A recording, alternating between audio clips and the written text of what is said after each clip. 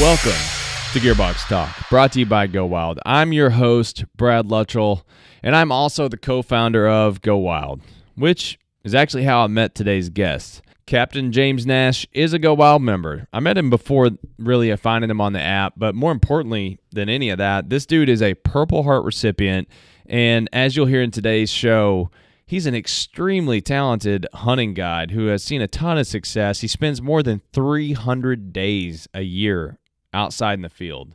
He's seen more than 100 elk taken on hunts. And when you think about how much knowledge it takes to do that, it's really pretty incredible. And I think it'll take you all of about a minute of hearing James talk about broadheads to realize that this guy has forgotten more about broadheads than most people will ever get the chance to know.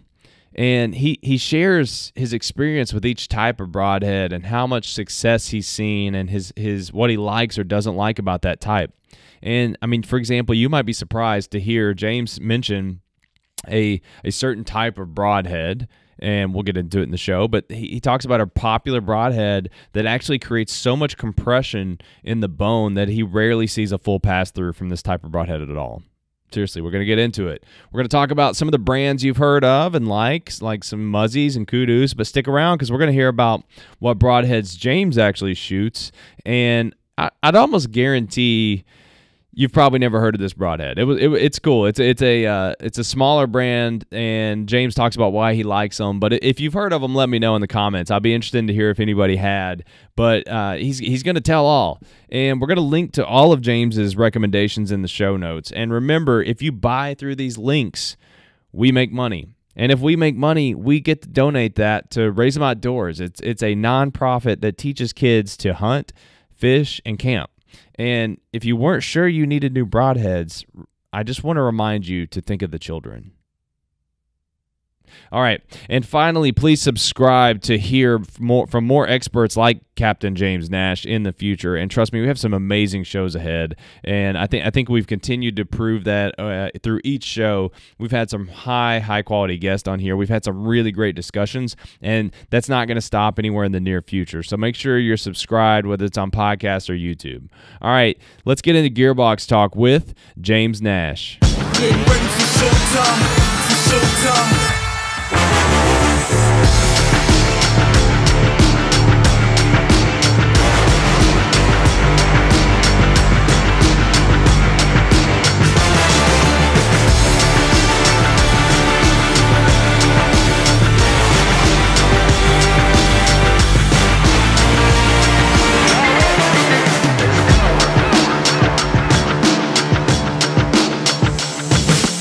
James Nash, got one of my guys back from a Restless Native episode to join my new podcast, Gearbox Talk, a show all about gear. You're out in the middle of nowhere, you tell me, and I'm glad you're able to make it. Welcome aboard, man.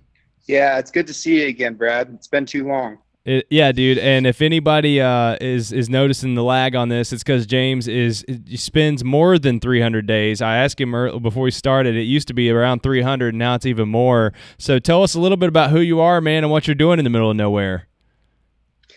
And so I'm an outfitter and a professional hunter, and then I fish and trap and just kind of live outside for the most part. So I work all over the West and a little bit internationally, and work with a bunch of different brands, which I really enjoy. And right now I'm getting ready for archery season. It's a little bit more than a month away, which is a very small amount of time. It's something that I work year round for. And yeah, just kind of getting things ready to go for that. So I got to know James through our mutual friend, Cody Rich. And if you really enjoy this podcast, go find some of James has been on Cody's podcast, The Rich Outdoor Show. I don't know, James, probably half a dozen times or more. And they're fascinating episodes for anybody. It's not a lot of Cody's show is Western hunting, but a lot of what James talks about in a couple of his episodes are just really great. It's hunting, in general. It's like archery discussions that are going to apply to whitetail, the way you think about broadheads. And that's exactly why I brought you in here today. I told my team, I said, I've never heard anybody analyze broadheads from anecdotal experience, but at the way you do it. Like, it's almost like you're running scientific tests because you spend so much time around people who are chasing big game, shooting elk. You've seen it all. Your hunters are coming through. You're seeing a lot of these different brands, different types of broadheads, and you've seen it all in some level or another attempted. And for one person to I can't think of one person who would have a better opinion on it than you, because you do spend so much time, like you said, most of your life is spent outdoors in some manner or another, man. So I like when we wanted to do a broadhead show, and I was like, I got to get James on, because that last episode I listened to you, and you may have been on since then. I apologize if I've missed any, but the last one with Cody last year, where you just completely went through and talked so much detail about the broadheads, I was like, I got to get that guy on. So James is going to talk to us today about different types of broadheads, the grain weights, the number of blades. I think we'll hear a little bit from brands he likes. And first, though, James, just kind of talk to us a little bit about, as a guide, some of your recommendations to hunters when they're coming in, and what your starting point for that discussion is, and how you advise them when they're coming in to chase elk or whatever it is with you. Well, first of all, we have to talk about the importance of a broadhead. And the way that I explain it to people is that every single part of your hunting system is just a supporting effort for getting your broadhead inside of an animal, right? So you start with, a $50,000 truck to drive you to the trailhead. And then you've got this $1,000 bow and a $300 sight and arrows that are $180 a dozen, and $400 boots, everything that you're doing, your calls, everything possible in your hunting system is just trying to get that broadhead into an animal. So we need to realize that the most important part of this entire system is the broadhead. And if that portion fails, then nothing before that mattered, and nothing after that matters. So having a broadhead that does not fail is the most important thing you can do as an archery hunter. And after you've spent all of that money and all that time and hard work to be able to get to that point, like, don't buy a broadhead because it's on sale. Don't try and save a couple dollars at that point.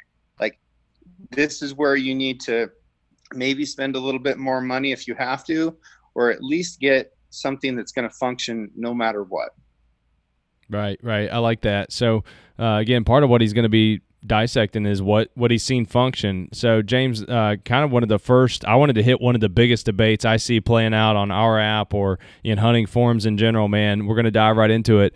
Fixed versus mechanical. I'm excited to hear you relive this, because again, I've heard you talk about it before, but you got a hunter coming in and they're asking you that question. What's your answer?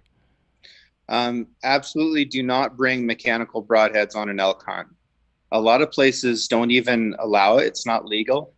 And mechanical broadheads have come a long ways, and there are things about them that can make them have superior flight characteristics in the air. But the reality is, if you have good arrows and your bow's tuned correctly, a fixed blade broadhead flies with the same accuracy potential as a mechanical broadhead. And I know people are going to have heartburn hearing that, because it's not what they've kind of been led to believe. But the reality is, a well-tuned bow will shoot a fixed blade broadhead, even a really large fixed blade broadhead, with field point accuracy. Now, when you see field point accuracy, that doesn't mean that it's going to hit at the same point on the target as your field point. It just means that it's going to be reliable and it's going to hit the same point every single time. Accuracy is about repeatability. Precision is about being able to hit exactly where you intend to. So just understand that, if you're not getting good arrow flight when you put broadheads on, that's not the broadhead's fault. That's something that's going on with your bow or with the way that you are shooting your bow. And that needs to be corrected first. So you mentioned with elk, I mean, are there scenarios in which you don't mind a mechanical broadhead? No, I'm never okay with a mechanical broadhead, because it has moving parts. Yeah. And these are big, heavy animals, and they're muddy. They have really coarse hair. A bull elk likes to wallow, so he's covered in mud. And if you just imagine taking your favorite knife, whether you're using a a real knife or using a Havalon or something like that, and then you take a really muddy, hairy animal, and then you just scrape your blade across it to try and cut through all of that hair.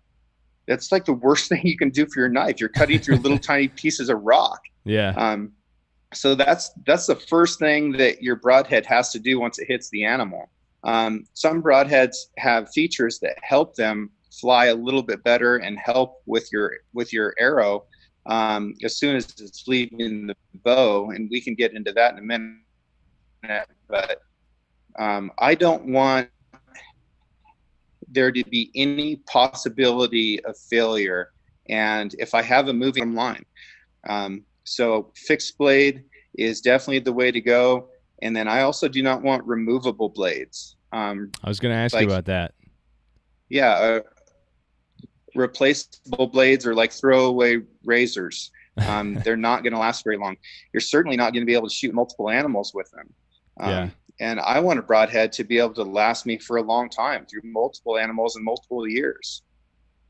Are you for this is kind of more of a newbie question, but because I think this podcast is going to appeal well to some of the beginners, but also maybe some people who've been shooting a while. I saw a guy post on GoWild this morning, and he actually said, hey, I've been archery hunting for years, and I'm still not good at it. There's a lot to learn, right? So, are you taking your broadheads and sharpening them or maintaining them, or do you buy new? Answer a little bit of your philosophy on that too.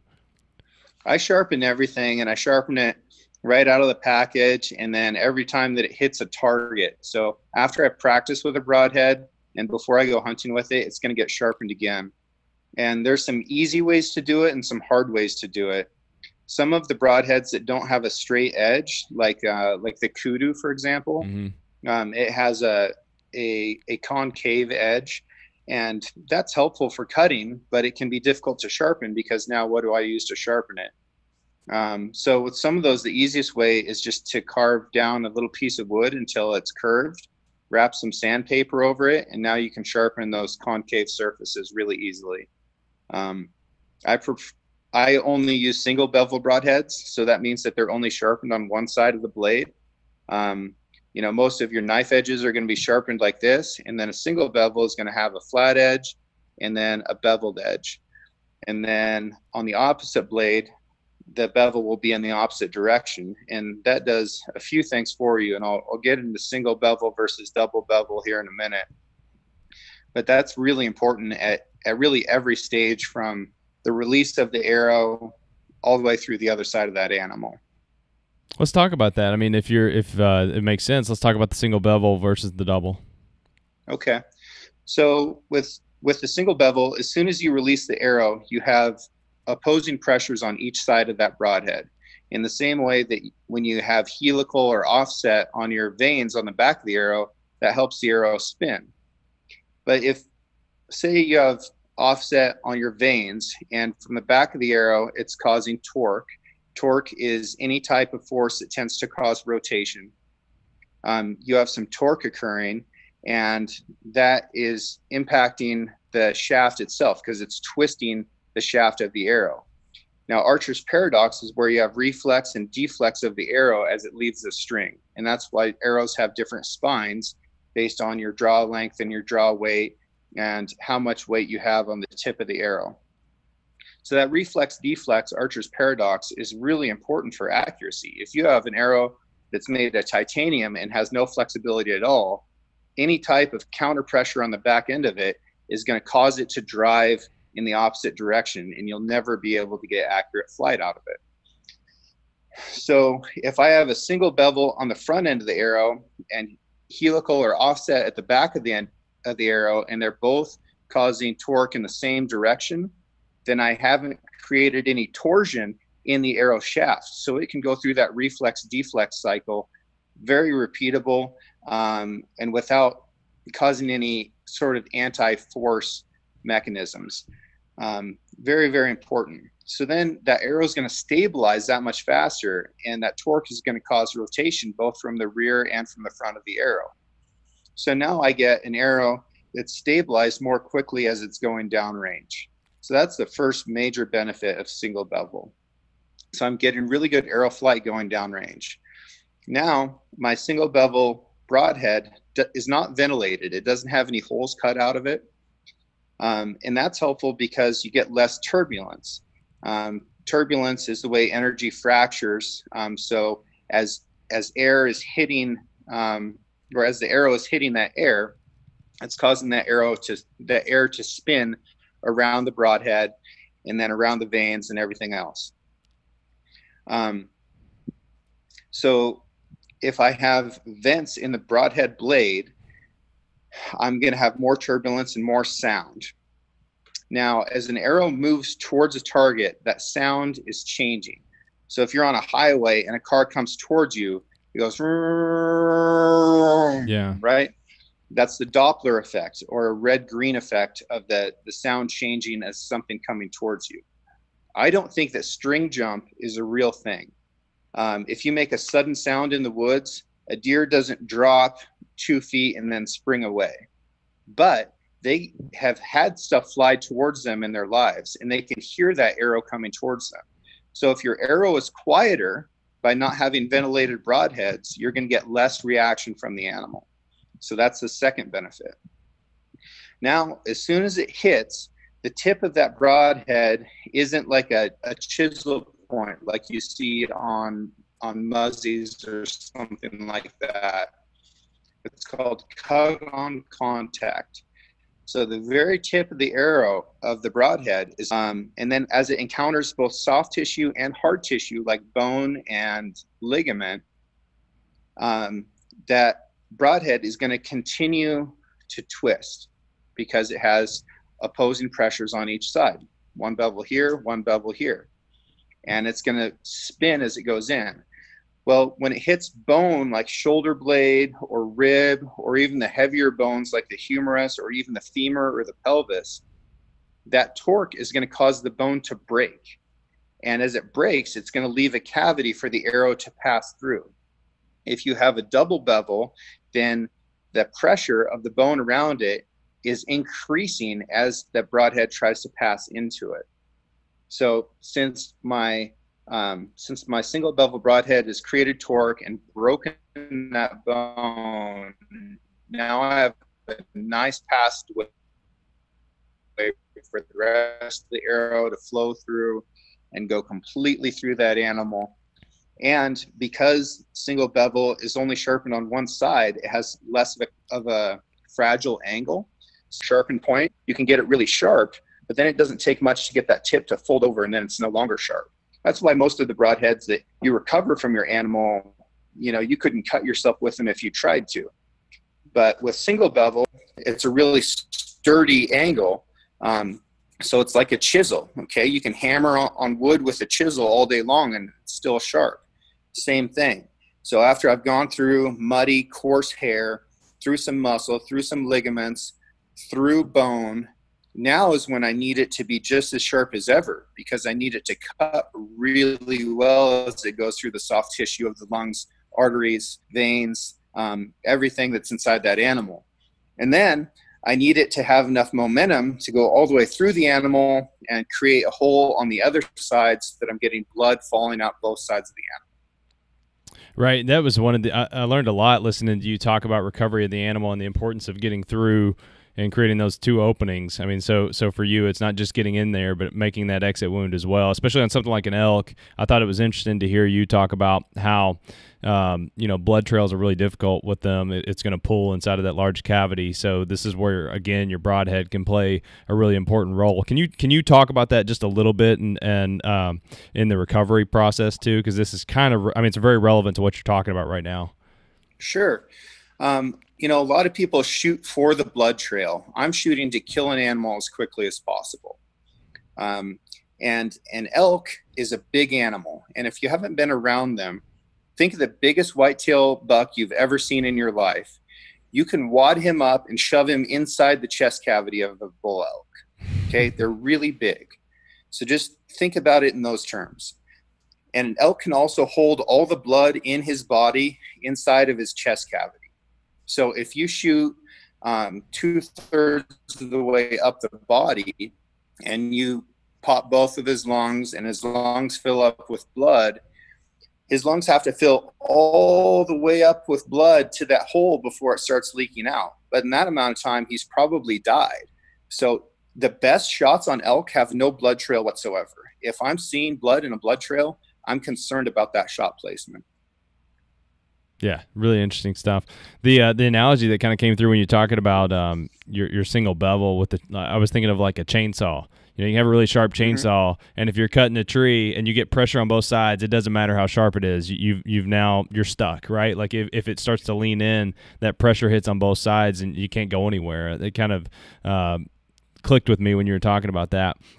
One thing you just mentioned that I hear a lot of arguing around too is the weight of the arrow, you know, what kind of grain you're shooting. Now this is going to definitely, I think like everything you just went through is really applicable to both whitetail and elk in your selection. This is where it might start to deviate some. You know, a lot of whitetail hunters are shooting probably lower poundage, or they can. If you can talk about this maybe in two ways of kind of the two different setups, but, you know, talk through some of your philosophy on the weight of the arrow and the broadheads. So I think the magical zone is between 630 and 670 grains of total arrow weight. And your draw weight really doesn't have anything to do with that. I mean, I shoot 84 pounds because I'm a big guy and it's not that much of a deal for me to pull it. But when I'm shooting a recurve, I'm shooting 55 pounds and I'm shooting the same arrow. And what you'll see with the majority of trad bow guys is they're all shooting a 650 grain arrow, because that tends to be what penetrates the best. And the trad bow guys get total pass-throughs on elk and deer and everything that they shoot at. It's really amazing. So momentum is huge. And what you have to think of when you're thinking of kinetic energy is it's velocity times weight.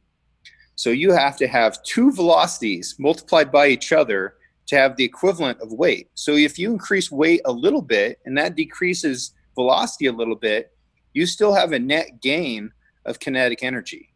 And that's what's going to matter when it comes to terms of momentum for getting that arrow to pass all the way through an animal.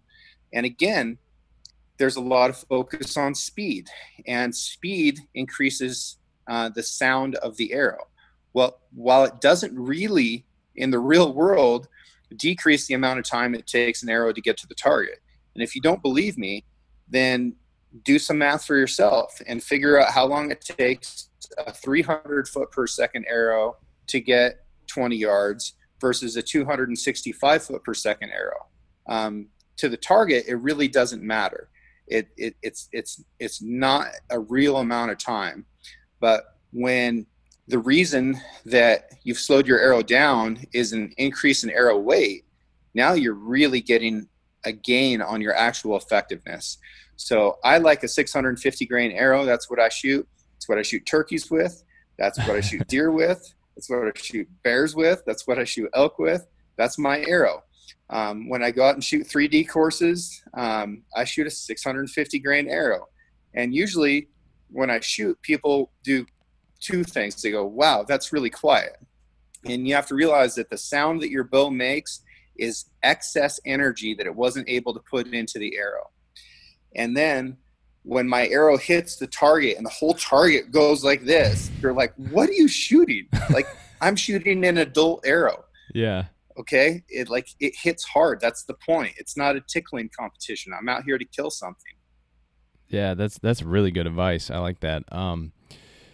I think some of this kind of came up or you would at least, you could start to, your analogy is going to come back around. I don't know that we dove into it as much as we can. The number of blades, and this is, you kind of made the analogy to razors earlier, and you could do this with broadheads too. I feel like Dollar Shave Company came out with an ad years ago, and they said, your razor doesn't need 5 blades, a flashlight, and a back scratcher. It's like at some point they can be over-engineered. What's your philosophy on that with broadheads? So think of how it's actually cutting. A 4-blade broadhead is cutting in 2 directions. So even though it's 4 blades, it's only 2 cuts. Okay. A 3-blade broadhead, I can't do it with my hands, but you know what it looks like, is cutting in 3 directions.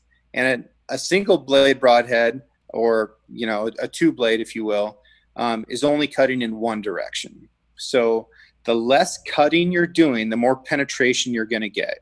And, you know, if you're doing the thought experiment, you're like, okay, I want to do more cutting, but I want to penetrate as much as possible. Think of the total 2-dimensional space that you're actually cutting. So if your broadhead is 1 inch wide and you penetrate 12 inches, then you have 12 square inches of cutting. If you have a 3-blade broadhead, now you take, you know, the measurement from the center to the outside, and say your total cutting circumference is 1 inch. So each blade is 1/3 of an inch. You know, you better be cutting more than 80% of that 12-inch distance. Otherwise, you have a net loss of the amount that you're cutting. So if you can penetrate all the way through an animal with a single blade, you'll have done more cutting than you can with a 3-blade or with a 4-blade that did not penetrate as far. And if you want pass-throughs, this is just the way to do it. So I can tell you that, you know, last year I guided my 100th elk. Okay.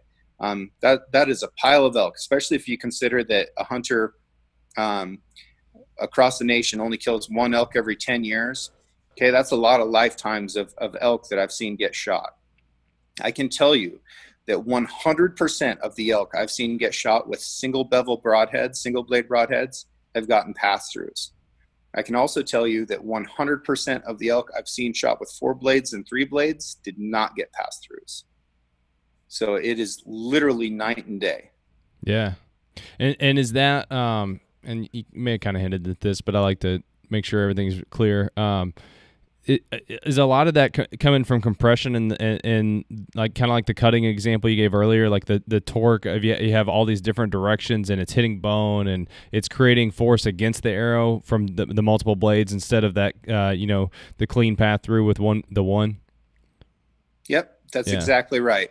So, you know, you're just trying to cut through more surface and you have more resistance against the blades of your broadhead. So it's going to slow everything down. And keep you from penetrating as far. You know, another thing that I want to throw out on shot placement is a lot of people think that shooting in the heart is the gold standard. But when you actually shoot an animal in the heart, what you'll see is that it takes off running and it runs quite a long ways. Yeah. I would rather keep that heart intact and functional and hit an artery or hit lungs, because what's going to happen at that point is the heart is going to continue to pump and it's going to leak all that blood out of the blood vessel that you cut. If you hit the heart, then the heart's no longer able to function, and all the blood that's in that animal's body, it can continue to use for a little ways. And if you're in a really brushy spot, that could put you in big trouble if that animal makes it 150 yards, which I've definitely seen on heart shots.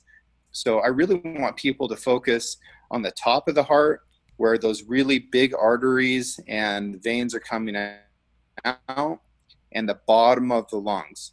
And that's all in the same zone. And it's a little bit farther forward than a lot of people are comfortable shooting, but I want you to do it. And if you have fear in your life that a whitetail's shoulder blade can stop an arrow, brother, I got to tell you, you need to change your arrow setup, because I simply do not care. I will shoot through both shoulder blades and put that animal on the ground right now. I shot a whitetail buck a couple years ago that was quartering towards me, and it went through his shoulder, through his entire body, and out his pelvis, and he died right there. And that arrow went another 30 yards past him. Wow. Yeah, that's really good advice. I want to talk about brands in a second, but what else have I not asked you about? You're the expert. Is there anything I didn't kind of pull through that you usually think of in your setup? You know, there's a lot of information out there about different types of steel, and hunters tend to move towards stainless steel. But stainless steel, well, it doesn't have much of a maintenance requirement. It does not perform as well as carbon steel. So if you can find carbon steel, do that. There's a number of benefits. For one thing, it's less expensive. It gets sharper. It's easier to resharpen. And yeah, it can get a little bit of rust on it, but you know what? Wipe a little bit of oil on it and wipe it off. It's not a big deal. So, it's just a little bit of maintenance. But if you talk to broadhead companies, they will all tell you that they wish that they could use carbon steel for all those reasons. But the consumers want stainless. And, I would just encourage you to educate yourself on that a little bit and try and be the person that, starts to reach out and ask for carbon steel, because it's better. And we're seeing that in knives. Now more and more knife companies are coming out with carbon steel, and people are blown away by it. It simply performs better, except that it can get a little bit of rust on it if you don't take care of it. Yeah, this is really good advice. All right, man, if anybody's taking notes, they've had to scratch down a lot of things that they're looking for. But also in that brain of yours is all the experience that you've seen with different brands, and like you said, you've seen a lot of stuff come and go over those 100 elk, and not to mention all the other things you hunt. What are the broadheads you've seen perform well? Where you are, we can stick with elk or just in general. Like, what broadhead brands have you been impressed by? So there's a couple of American brands that work pretty well. One of them is called Kudu, and they make 100s and 125 grain. Those are both lighter than I prefer. Kudu, you can put an extra screw basically on, so it's got a male end on one end, female on the other, and that'll add 50 grains. I've shot them and they shot fine. I've killed both deer and elk with them. They come out of the package very sharp, so they're a good broadhead. Helix is another good broadhead made by Strickland, also an American company. It's a really thick blade, and you can get those all the way up to 200 grains. Grizzly Stick makes some fantastic broadheads. They're more on the expensive end of things. You might end up spending $120 on your broadheads, but they're wonderful. They build them like knives that are flying through the air. If you think about a knife, like if you buy a $10 knife, you can't really expect that thing to do very much. Right. But if you buy 3 broadheads, want to spend $30 on that, like you should expect $10 performance out of those things. Right. And that's a lot of the price. The price on the market. A lot of broadheads are in that price range. Yeah. The broadheads that I shoot are called Cayugas, and they're from Australia. And the model that I shoot is the Pilot Cut. You can get those in 2 blades or 4 blades, and the 4 blade is just a little insert that you can put in. Yeah. I don't use it, but if you want it, it's there. Those are really affordable, and our exchange rate with Australia is incredible. So you can get 6 of those broadheads for like $59 right now. All right. And it takes a little bit of time for them to get on a boat and get all the way over here. Australia is a long ways away for anybody that doesn't own a globe. But man, those things are awesome. And what I really like about them is that they're a single piece of metal. So they're a die-cast forged carbon steel broadhead, and they come pre-sharpened, ready to go out of the package. And they have 2 aspect ratios. And an aspect ratio is like slope, right? So they start out with a 3-to-1 aspect ratio, which is what's ideal for penetration. But, if you want a broadhead that's an inch wide, it has to be 3 inches long in order to get that 3-to-1 aspect ratio. And that's a lot of metal hanging out there. So what they do is they start with a 3-to-1 aspect ratio, and then they move to a broader aspect ratio at the back end of the broadhead. So it's like, they call it a pilot cut because it's like drilling a pilot hole with a smaller drill and then drilling in with your larger bit afterwards. Same concept, and it functions the same way. So you've drilled the small hole, you've started the breaking process, and now you get to the wider part of the broadhead that's actually going to do the soft tissue cutting and give you that little bit larger wound channel. There's some mythology that a single blade broadhead will cut and through an animal, and then that skin will fold back up like this. That's simply not the way skin works. So imagine if you had a cut on your forearm that was in a line, is it just going to snap back together? No, right. It is certainly not going to do that. It's going to spread apart because the skin's not holding it together anymore. Yeah. So when you hear stuff like this, just think it through a little bit and be like, okay, if this was on me, would that work? Right. And it's like, no, it's going to bleed. Yeah, and skin's more elastic too. It's going to stretch back away from any wound. Exactly. I've had. I don't know about anybody else, but my skin seems to be rather stretchy at this point. It pulls away from the wound when you get cut. Yeah, and then the other thing is with a single bevel, when that goes in, because it's spinning as it goes in, it's actually going to cut a longer cut than the broadhead is wide. So if you have a 1 1/8 inch broadhead, you might get an 1.5 inch long cut out of it, just because the way skin works, because that skin is going to press in as the broadhead goes into it. That's a good point. And then as it stretches, it's going to cut. So you're cutting more of a surface like that. Yeah, that's a good point. I love your points on just the compression, the bone compression alone that you kind of talked about earlier. I don't think many people consider that, man. I think a lot of times it's like more is better, and we, as consumers, your brain's just kind of trained to work that way. But in this case, everything you've just laid out, keeping it simple actually seems to be the better route to go. The most important thing of all is that broadhead doesn't fail. So you can't have a tip that bends over at all, because as soon as that happens, it's going to be curving into a different direction. So you're going to lose all that good momentum that's going in one direction. So having a really strong tip that can't bend, and then a blade that's not going to break when it hits something hard. And, wild game bones are more dense than domestic animal bones. So they can take a chunk out of a blade. So the thicker the blade is, the better. And yeah, man, you just need to be able to think of that thing like a wedge that's busting stuff apart. And if you've ever split wood, hopefully everybody split a piece of firewood at some point in their life. If you use an axe that's really sharp and weighs 2 pounds, you can swing that thing like Paul Bunyan, and it's just going to cut like 1.5 inches into the wood, and nothing's going to happen. But if you use a splitting maul that weighs 12 pounds, that is so dull that you couldn't cut warm butter with it, and you hit that piece of wood, it goes flying apart. Yeah. Like, why is that? Because you had more momentum. Even though it was a lot slower, you had more kinetic energy, because mass is king. Yeah, it's great right there, man. I love it. What we kind of talked about this with the brands, but I told you I was going to ask you at the end. It sounds like we kind of may have heard your favorite piece of gear when it comes to broadheads, but archery gear right now, what's your favorite thing, man? This is always like how I like to wrap up a chat of everything that you're using. You are in a very unique position that I trust your recommendations because of what you've seen. So James Nash, out in the field more than 300 days a year, living out there. What's your favorite piece of archery gear at this moment? This is an easy one for me. It's that Zero Sight from Garmin. Oh, yeah. No kidding. I didn't see that coming.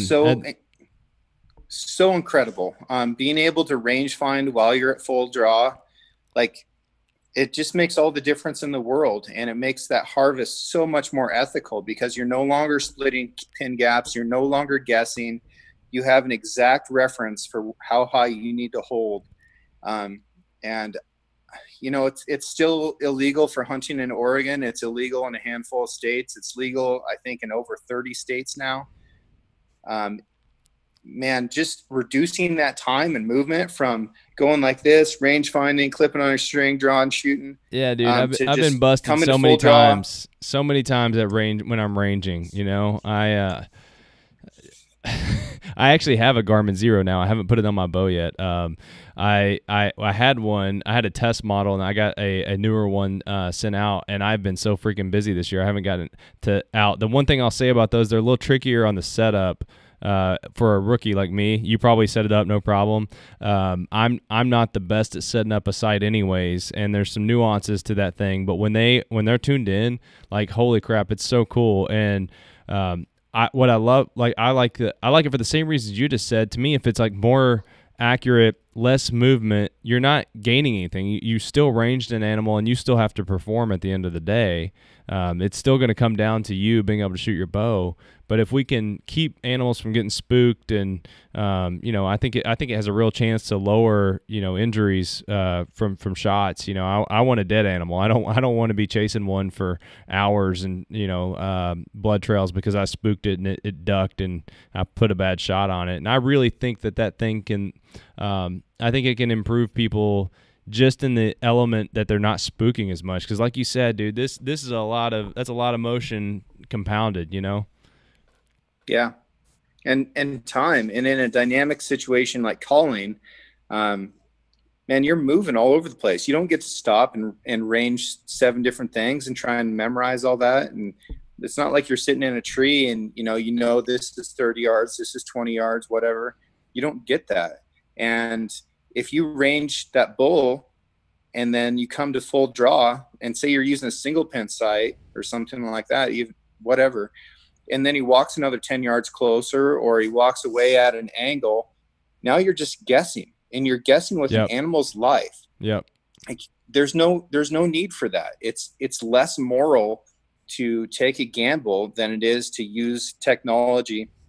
And it's not like we don't have the technology now. We have it in a separate device. So who cares if it's consolidated into one device? It's just crazy to me. People get so hardcore about that argument, and I'm like, yeah, but you're shooting a compound bow, and this same argument happened 30 years ago or whatever it was. Like, there was people that argued that compound bows were cheating and blah blah blah, and I'm like, I understand, this desire for nostalgia or for keeping what we have, or maybe they think that there's less skill involved in it. But I think when you think about it the way you just laid it out there, I don't see much room for argument against it. And usually when I talk to people about it, because we've worked with Garmin a little bit, and I know Chad pretty well that helped develop that product. And to me, when I start talking to people about it, they don't actually understand what it does. It's like they haven't really thought through the fact that, like, it's just your rangefinder and your bow sight combined. It's not doing anything for you. You still have to be good at shot placement and all of the mechanics of the shot still have to be there. It's just keeping that motion and limiting it. And like you said, when they're moving, man, that's with whitetail. That's always the thing for me. Like, when rut hits before gun season, with archery, those things are usually not coming through very slow. Like, they're coming in on the prowl, they've heard a call, like they're all ramped up, they're ready to go, and it can be hard to get them to slow down to a total stop. And that's a great tool to have in that scenario. Yep. No, so that's definitely a piece of gear that I'm stoked on. I've used it hard over the last couple of years, and for people who are concerned that it's electronic and it's going to break, man, mine's ridden on me for like 3,000 miles on my motorcycle. Like, if something's going to break, it's going to break on a friggin' motorcycle. Yeah. So I don't know. It's a good piece of gear. I'm excited about the future of that technology and where it's at right now. I wish that I can hunt with it. And if you live in a state where you can hunt with it, you definitely need to consider it. Yeah, man, I like that. I'll call a shout out. I got a podcast on Restless Native with Chad, who developed that product, and he talks a lot about it. If anybody wants to learn about it, I think that's episode 54 or something. And then James was on my podcast as well. It's a great conversation, and we talk a lot about his personal background, which is awesome too. I'll try to remember to link to those 2 shows. But and I know you're always booked up, and you never really give a hoot about promoting what you do. But can we tell people where to at least follow you and keep track of you, and maybe give your ranch a shout out? Yeah. So you can follow me on GoWild. I'm on there as James Nash. And I'm on Instagram at 6 Ranch Outfitters and 6 Ranch Podcast. So if you're into podcasts, you can listen to my podcast as well. And I answer everybody. So if you have questions, I will answer you. And sometimes I'm up until midnight doing it. But I literally answer everybody that has a question, and I'm there for you because, when I was growing up in this stuff, I didn't have anybody. I had to figure all the stuff out the hard way.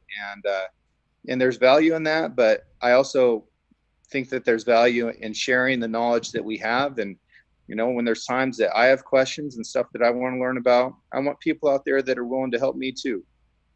It's awesome, man, and I know James holds to that. I've known him long enough, and I've seen it on our platform of him answering people's questions, and I will sometimes tag him because I know he's going to respond if I tag him and try to get some help for somebody. So, all right, you guys check out James's accounts and find his content, but also all the gear that he's talked about. We're going to go in and make a list of his recommendations. We'll have that in the show notes. And James, man, thank you for coming on. This was awesome. I learned a lot and getting to talk to you and kind of pick your brain here. I need to apply this and get my bow tuned up for whitetail season, which is coming in hot. Yeah, man, I'm excited to see what you're able to do this year, and hopefully you can find an arrow system that doesn't give you any fear about whether your arrow is going to go all the way through it or not. Yeah, I'm going to take some of this and apply it to my broadhead selection immediately. So I'm going to get tuned up. Cool. I got like probably 6 weeks here before I'm out in the field. So I got time to get it done, but it's closing fast. So, all right, man, dude, thank you so much. I appreciate it. This was awesome. I think it's really going to help out new intermediate level archers. And I would be willing to bet, even if you've been shooting for 30 years, you probably just learned something if you made it the whole way through here. There's just so much knowledge every time I hear you talk about archery and hunting, man. I really appreciate it. It's an honor for me. Thank you very much. Thanks, man.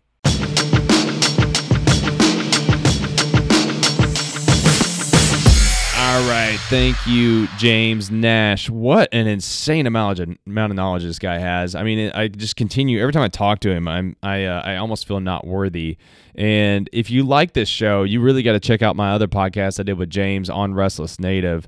It's episode 53, and you know, we talk about a lot of different stuff on that show. Restless Native is more of a meandering show. You know, we kind of talk about a little bit of everything and let it go wherever it wants to. It's not as structured as Gearbox Talk. So if you're into that, you know, some people tell me it's like a Joe Rogan style conversation. It just kind of flows, and we talk about all kinds of stuff. I always say, like, hey, this is Restless Native. We can talk about whatever we want to, and we do. And I do that with James too. It's really interesting. And I'll also say, if you're new to Gearbox Talk and you like this episode, you're probably going to like my episode that I did recently with Parker McDonald. It's all on saddle hunting. We talk quite a bit about archery too, in that, and you know, having the right setup that accommodates your bow setup. This is going to be really good for whitetail guys. So check that out. Reminder that all gear mentioned is in the show notes. You purchasing that gear through those links is not only going to support GoWild and Gearbox Talk, it's going to allow us to donate 1% of those revenues to outdoor nonprofits. So keep that in mind. You can download GoWild to follow along with James and other gear gurus. And another cool thing you can do on GoWild is if you don't want to drop a comment on the questions here, you can actually, or if you're already on GoWild, you can log the show and tag me. So the way you're going to do that, hit the plus sign, hit Outdoor Podcast. You'll see Gearbox Talk, and then there's a list of all the episodes. Hit the episode you want to do, and then you can @mention me just like you can on any other platform, right? You @mention people with the @sign.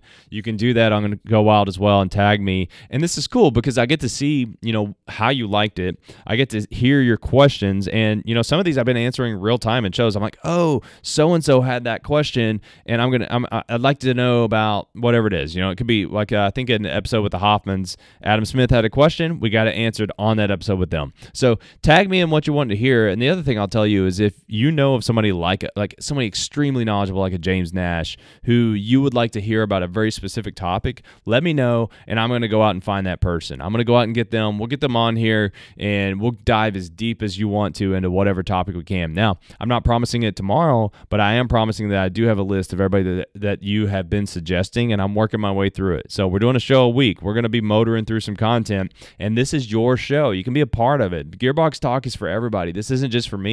This is because I realize that we all have questions, and by getting these experts in here to sometimes ask beginner questions or sometimes ask questions that are more in the weeds, and you know, it's the kind of stuff you just aren't going to find in a lot of these news articles or these publications. You know, they're not hitting this stuff. I'm going to get in the weeds with these guys and find these answers. So I hope you'll log those shows or comment on there and let me know what you want to figure out, because I want to make this as useful for you as possible. All right. A final thank you to everyone at the team at GoWild. You know, the team here on the marketing side does so much work into the Gearbox Talk. They are doing a ton of research on the gear that is mentioned here. They're using our system to pull the links for you all to be able to easily find that gear, and they're using the system that our engineers built. So I got to thank the engineering team for all of the work that goes into the cool Gearbox product on GoWild, to where, where else can you go and search across 260,000 products to, share a piece of gear and get feedback on it before you buy it, or to see what other people are liking about it. I don't know of anything like it, and I'm incredibly proud of the team that has helped make it possible.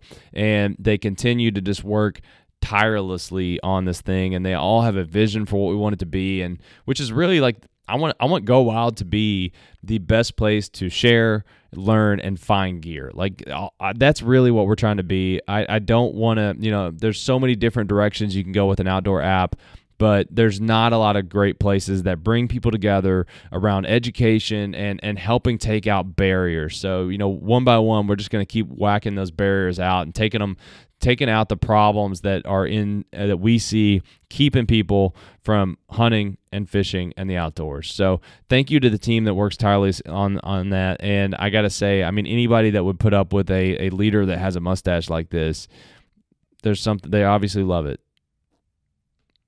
I don't know, guys. I think the mustache has seen its days. This might be the last you see of it, at least for a while, until No Shave November comes back around. I think that's it. I think it's gone. Might be. I don't know. By the time you see me next time, I might even be posting before this goes up on the YouTubes and the podcast that it's gone. So we'll see. Actually, I guess that's a benefit. That's a benefit. If you're listening to the podcast, you don't have to look at my mustache all the time. So maybe all the YouTube listeners or viewers will convert over to the podcast. All right. That's it for me today. I'm out.